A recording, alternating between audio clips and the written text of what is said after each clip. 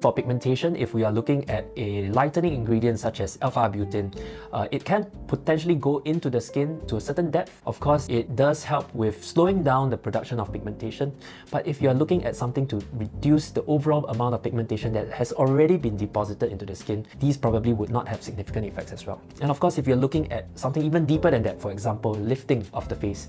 Lifting happens in the SMAS layer or the musculoaponeurotic layer of the face. That is typically at a depth of 4 millimeters or even deeper. The serums on the sheet masks are unlikely to even reach half that depth. So they're not even able to effect at the depth that we want to. So very often sheet masks are a good adjunct to medical treatments such as lasers, such as radiofrequency or ultrasound. But if you're looking at sheet masks as your only way of anti-aging, the results are not going to be great.